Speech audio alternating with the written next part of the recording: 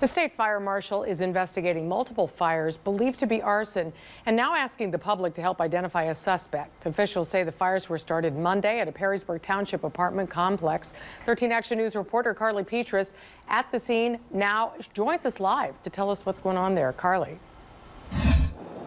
Diane, I'm here at Brandon Manor Apartments, and if I take a step out of the frame here and we take a closer look at this unit behind me, you can see some of the damage left behind from one of Monday's fires. Some residents tell me as long as they've been here, nothing like this has really ever happened before.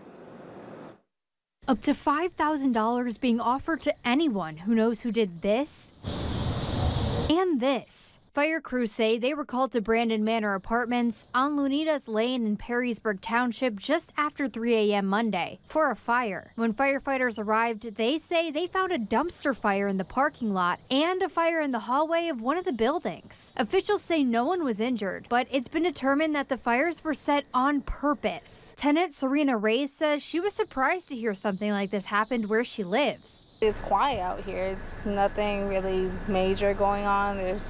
Basically, everybody sticks to themselves. Ray says she wasn't home at the time of the fires, but she knew something strange happened when she went over to the dumpster. It was burned, the ashes, and green powder. No one I spoke with around the complex knew anything about who could have started these fires.